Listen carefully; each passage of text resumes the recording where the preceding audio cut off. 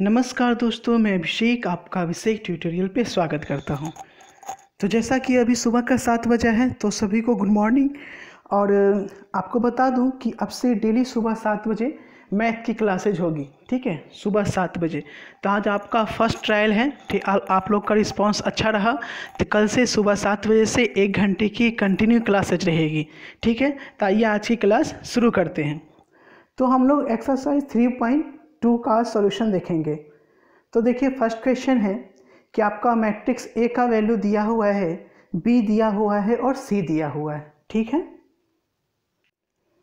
तो find out करना है ए प्लस बी। तो जैसे ए मैट्रिक्स था वहाँ पे हम ए की जगह ए लिख दिए और बी की जगह बी का मान दे दिए। अब क्या करेंगे, इसके जो संगत अवयव है उसको जोड़ेंगे। 2 को 1 से जोड़ेंगे, 4 को 3 से जोड़ेंगे।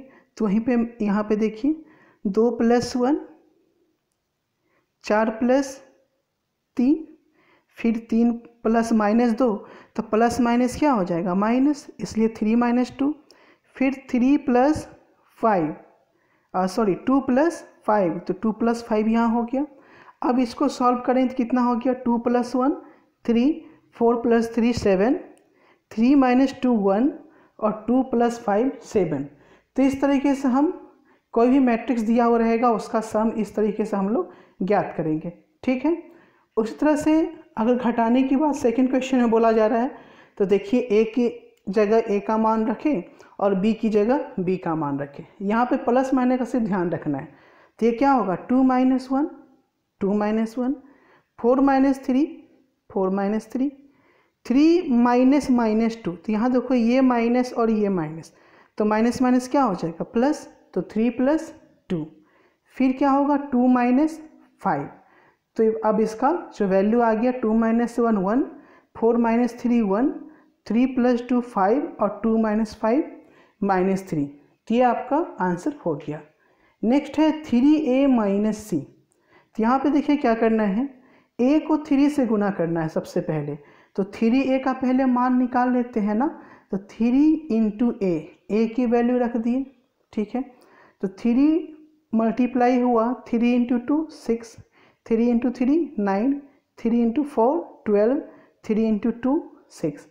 ये वैल्यू आ गया। अब 3a - c करना है।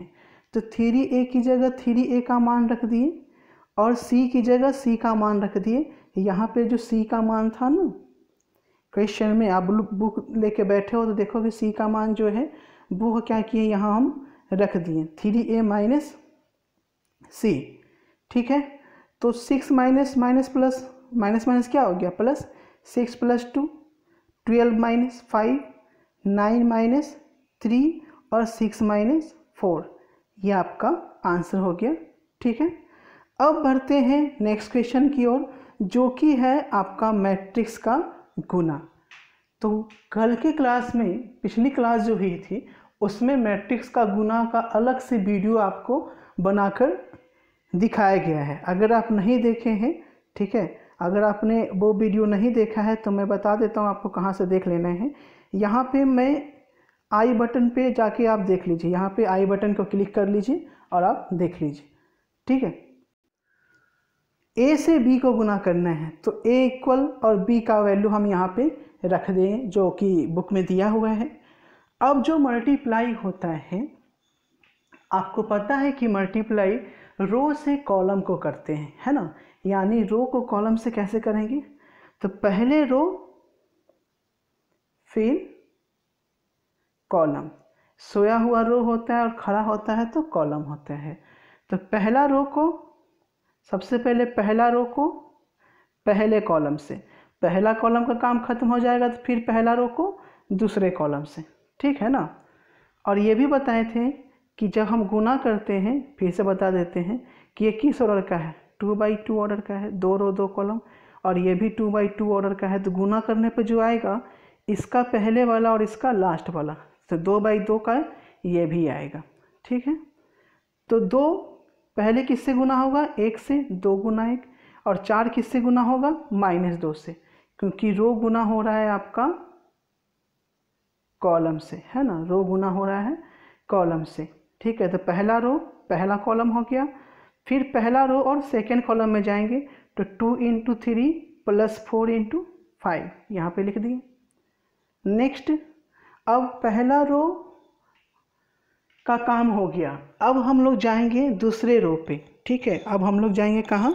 दूसरे रो पे। तो दूसरा रो का देखिए, दूसरा रो क्या है आपका? 3 2 है तो, और यहाँ से कॉलम से गुना करेंगे तो 3 × 1 + 2 × -2। ठीक है, उसके बाद 3 × 3 + 2 × 5। ठीक है, रो को कॉलम से गुना कर लिए, सभी रो और सभी कॉलम हो गया। तो अब इसको बस जोड़ देंगे, 2 + 1 2 और 4 × -2 -8, 2 -8। उसी तरह से 2 × 3 6 + 4 × 5 6 + 20। फिर क्या हुआ? 3 × 1 + 2 × -2 3 - 4। फिर क्या हुआ? 3 × 3 + 2 × 5 10। तो ये आपका जो आंसर आ गया -6 26 -1 19। तो इस तरीके से हम लोग गुना करते हैं और इस चैप्टर में बहुत सा गुना दिया हुआ है। अभी तो शुरुआत है। ठीक है, सॉरी यानी इस एक्सरसाइज की बात करें तो नेक्स्ट क्वेश्चन पे हम लोग बढ़ते हैं। देखिए नेक्स्ट क्वेश्चन बोल रहा है उसमें AB का गुना करना था और इसमें BA का करना है। तो ध्यान देंगे कि मैट्रिक्स का व्यू का गुना में AB और BA का मान बराबर नहीं होता है। ठीक है, तो हम BA से गुना करेंगे तो B को पहले रखेंगे और A को बाद में रखेंगे। तो उसी तरीके से इसका रो और इसका कॉलम गुना होगा। ठीक है, तो पहले 1 गुना होगा 2 से और फिर 3 गुना होगा 3 से, यहाँ पे देखिए। उसके बाद 1 जो गुना होगा 4 से और 3 गुना होगा 2 से। ठीक है, पहला रो हो गया। अब दूसरे रो पे जाएंगे तो -2 2 से गुना होगा और 5 3 से गुना होगा। फिर देखिए, फिर होगा आपका -2 4 से गुना होगा और 5 2 से गुना होगा। तो यहाँ पे लिख दिए। अब सबको जोड़ देना है। 1 × 2 2, 3 × 3 9, 1 × 4 4, 3 × 2 6। इसी प्रकार से सबको जोड़े तो आंसर कितना आ गया? 11 10 11 2। ठीक है, आई थिंक आप लोग समझ गए होंगे। तो वीडियो पॉज करके आप चाहें तो अपनी नोटबुक में लिखते चल सकते हैं। आप लोग को बता दें कि अगर आप कहीं भी क्लास अभी नहीं कर रहे हैं या कहीं भी कोचिंग नहीं किए हैं, सोच रहे हैं कि मैथ की शुरुआत अब करें क्योंकि कोचिंग क्लासेस तो सभी जगह अभी बंद है, तो इस दौरान आपके लिए शुरुआत का मौका हो सकता है क्योंकि क्लासेस बिल्कुल शुरू से करवाई जा रही है। ठीक है, अब कहीं भी आप कोचिंग भी करो तो शुरू से क्लासेस तो होगी ही नहीं, तो इसके लिए आपको ये फ़ायदा तो उठाना ही चाहिए। चलिए आगे नेक्स्ट क्वेश्चन देखते हैं। अब नेक्स्ट जो क्या है वो सम है, तो सम उसी तरीके से करेंगे। A से A को जोड़ेंगे, B से B को जोड़ेंगे, -B + B और A + A जैसे इसमें किए। A + A 2A हो गया, B + B 2B हो गया, -B + B 0 और A + A 2A। तो कितनी आसानी से हो गया। अब नेक्स्ट क्वेश्चन देखते हैं सेकेंड नंबर। तो सेकेंड नंबर देखिए वही चीज़ है, आपका सम करना है तो A² + B² 2AB से होगा, फिर ये इससे सम हो जाएगा। ठीक है, तो अब देखो सबको जोड़ तो लिए हैं इस तरीके से। उसके बाद देखो A² + B² + 2AB क्या होता है? A + B का whole square, B² + C² + 2BC, B + C का whole square, A² + C² -2AC, A - C whole square, A² + B² -2AB, A - B whole square. तो ये आपका राइट आंसर हो गया। यहाँ देखिए नेक्स्ट क्वेश्चन जो है उसमें भी आपको सम करने के लिए ही बोल रहा है, तो सम करने के लिए वही करना है ना, 1 12 से, 4 7 से, -6 6 से। ठीक है, यहाँ ये आ गया। उसके बाद क्या करेंगे? 8 को 8 से जोड़ेंगे, 5 को 0 से और 16 को 5 से। फिर 2 को 3 से जोड़ेंगे, 8 + 2 और 5 + 4। अब ये जोड़ने पे आ गया 11 11 0 और ये कितना हो गया? 8 + 8 16, 5 + 0 5, 16 + 5 21, और नीचे 2 + 3 5, 8 + 2 10, 5 + 4 9। ठीक है, नेक्स्ट देखते हैं क्वेश्चन नंबर 4। इसमें ही बोल रहा था आपको जोड़िए, तो cos square x sine square x से जुटेगा, sine square x cos square x से, sine square x cos square से, और कॉस स्क्वायर साइन स्क्वायर से। तो यहाँ देखिए sine square theta plus cos square theta सभी का मान क्या होता है 1 होता है, तो 1 यहाँ पे रख दिए, तो ये आपका आंसर हो गया 1 1 1 1।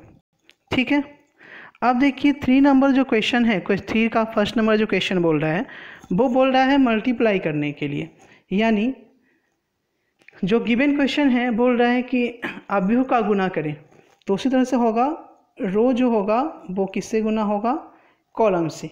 ठीक है, तो यहाँ पे पहला रो दूसरा रो, पहला कॉलम दूसरा कॉलम। ठीक है, तो गुना करते हैं, पहले ए से गुना होगा, फिर बी से गुना होगा। ठीक है सॉरी, यहाँ पे गुना है। उसके बाद क्या करेंगे, फिर a माइनस बी से और b a से, a into minus B plus b into ए। अब बढ़ते हैं दूसरे रो की और, माइनस बी ए से गुना होगा और a b से गुना होगा। ठीक है, उसके बाद माइनस बी से और a किससे गुना होगा, a से। क्लियर। अब देखिए a into A square, b into B square. ठीक है, यहाँ a minus B, a into minus B क्या होगा माइनस ए बी, और b इंटू ए क्या होगा बी ए, तो माइनस प्लस कैंसिल हो जाएगा, 0 आ जाएगा। यहाँ भी माइनस प्लस कैंसिल हो गया, 0 आ गया। अब देखो माइनस इंटू माइनस प्लस होता है, बी स्क्वायर और ए स्क्वायर। ठीक है, तो ये आपका आंसर हो गया 3 के फर्स्ट का। तो आज की क्लास में इतना ही, आगे आप लोग बनाइएगा। कल की जो क्लास होगी वो लंबी क्लास होगी। ठीक है, तो आज पहली क्लास थी, बस आप लोग को सभी को जानकारी दे दीजिएगा कि सुबह 7 से 12th की जो NCERT मैथ का जो सोल्यूशन है वो आपका डेली क्लासेज होने जा रही है सुबह 7 बजे। टाइम याद रखेंगे, सुबह 7 बजे। ठीक है, उसके बाद जो इंग्लिश की क्लासेज हैं, इंग्लिश की क्लासेज भी शुरू करने की सोच रहे हैं कंटिन्यू टाइमिंग से। क्लासेज तो चल ही रही है ना, आप प्लेलिस्ट में जाइए, क्लासेज मिल जाएगी। लेकिन हम लोग क्या सोच रहे हैं कि जिस तरह से मैथ के क्लासेस को 7 बजे से रखे हैं, उसी तरह से टाइमिंग 8 बजे के आसपास इंग्लिश की क्लासेस शुरू करने का, वो भी डेली रेगुलर बेसिस पे। ठीक है, 12th की क्लासेस शुरू करेंगे। तो मिलते हैं कल की क्लास में, और जो आपकी न्यूज़ जो पल की अपडेट आती रहती है इस चैनल पे वो आपका आता ही रहेगा। ठीक है, उसके लिए टेंशन नहीं लेना। तो ठीक है, मिलते हैं कल की क्लास में। Thanks for watching this video.